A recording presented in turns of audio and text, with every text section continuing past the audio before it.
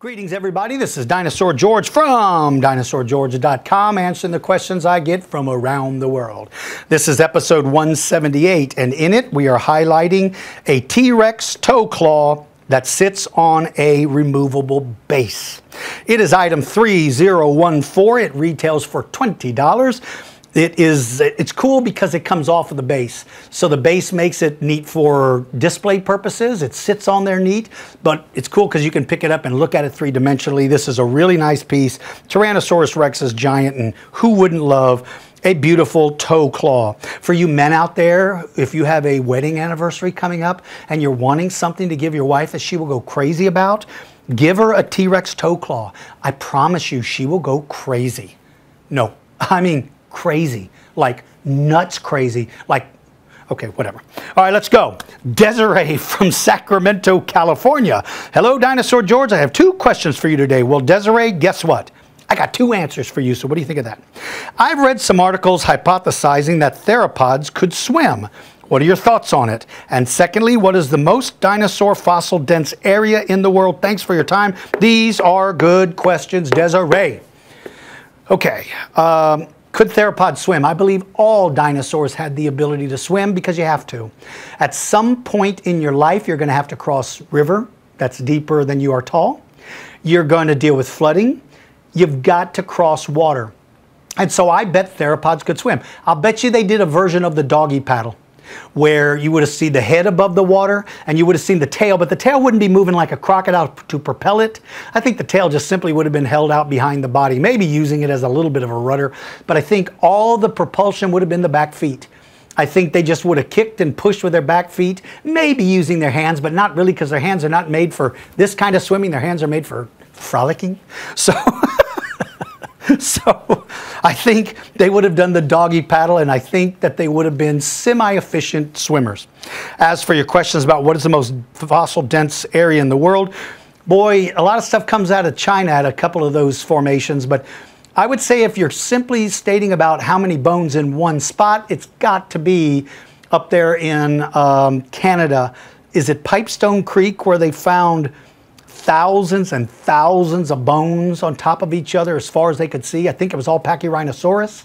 I think that's it. So that place was a huge conglomeration.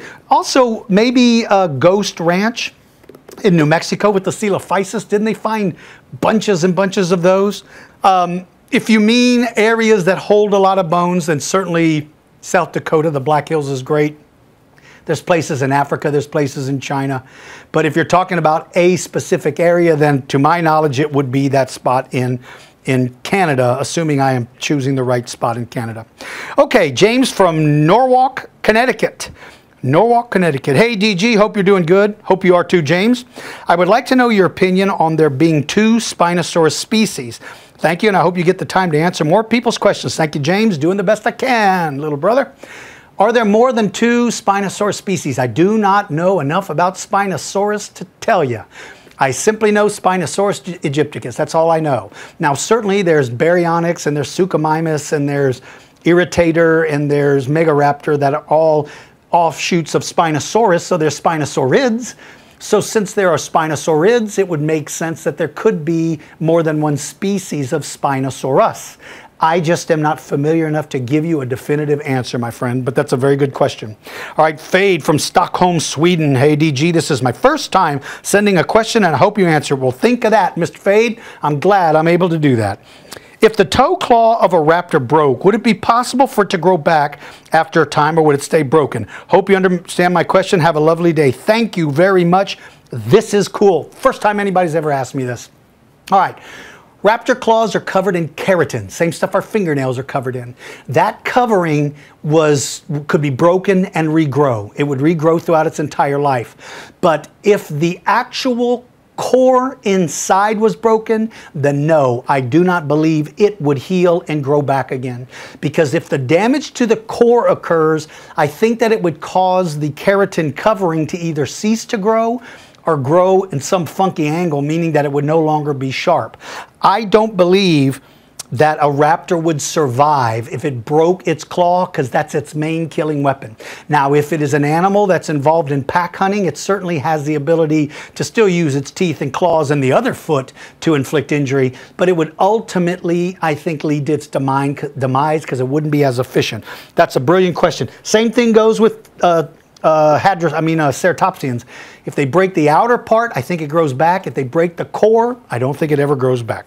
Okay, Kyle from Sheffield, Yorkshire, Britain. Yorkshire or Yorkshire? I guess you guys pronounce it Yorkshire, Britain. Hi, DG. Do you think that Dilophosaurus bredorum is a valid species to Dilophosaurus? Thank you for answering my questions. Okay, same thing I just said about earlier about the two Spinosaurus specimens. I know that there is an Asian Dilophosaurus and there's a North American Dilophosaurus. I don't know enough to know what is it, weather eye or something like that? I know that the North American specimen is distinctively different from the Asian. I've looked at the skulls of the two. So there clearly are two different species, but I do not know if that is what you're referring to, because I don't know the species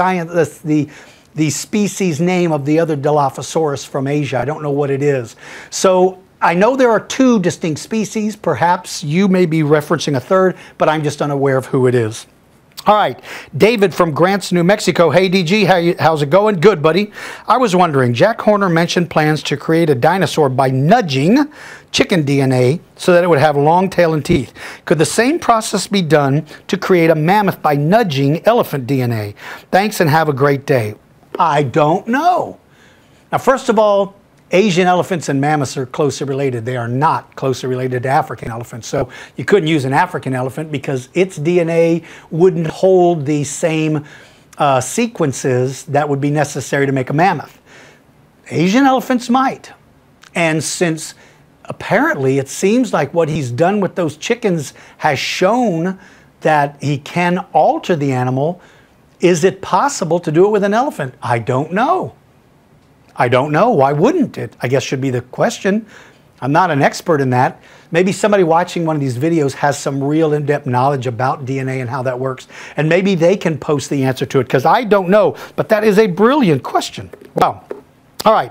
Alex from Potton in Bedfordshire, United Kingdom. Is it Potton? I guess it is Potton. Hello, DG. I wanted to ask, is it possible that all theropod dinosaurs ranging from Tyrannosaurus to Coelophysis could have had hollow bones and large air sacs in their bodies to help them run faster, longer like birds? I'm glad you had the time to read my question and have a great day. Thank you, Alex. Hope you have a great day too. Okay, I do know that Utah raptors have those sacs, and who else? Erostion, he's another one that they found to have those air sacs. So I don't know why it wouldn't be possible for bigger Tyrannosaurs to have them. I do know that they have hollow bones. They definitely have hollow bones, which helps them retain strength in the bones but still be relatively lightweight, or at least reduce their body weight. So would it be possible that all theropods had that? I don't know why not. All theropods have a very distinctive, similar body design, so why wouldn't it? All right, lastly, Ian from Hiram, Utah. Hey, DG, I hope you're having fun answering questions. I am, man. All right, I have one. Can you tell me about Yutyrannus? I hope you can reply. Yutyrannus. Man. Isn't he the early tyrannosaur that came from Asia? The first tyrannosaur to show definitively it had feather covering.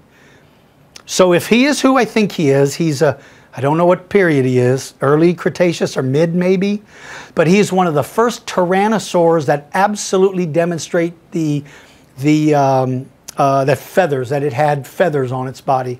And that's about all I know about it. I know it's sort of a miniature tyrannosaur, so Ian, I just don't know enough about him to speak intelligently, so everything would just be a guess, and I'd rather not simply take a guess. But I do think the one thing about him, he is the first one to have evidence of feathers, and that would suggest maybe all tyrannosaurs are feathered.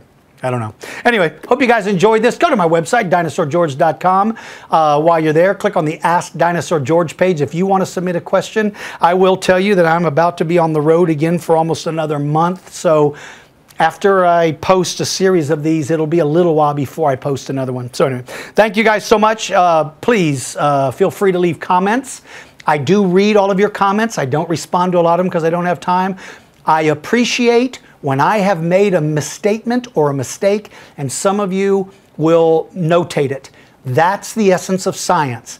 It's not somebody always being right and somebody always agreeing with the other person. It's about the sharing of information. So when I make a misstatement, I appreciate very much when somebody brings it out and says, I disagree because.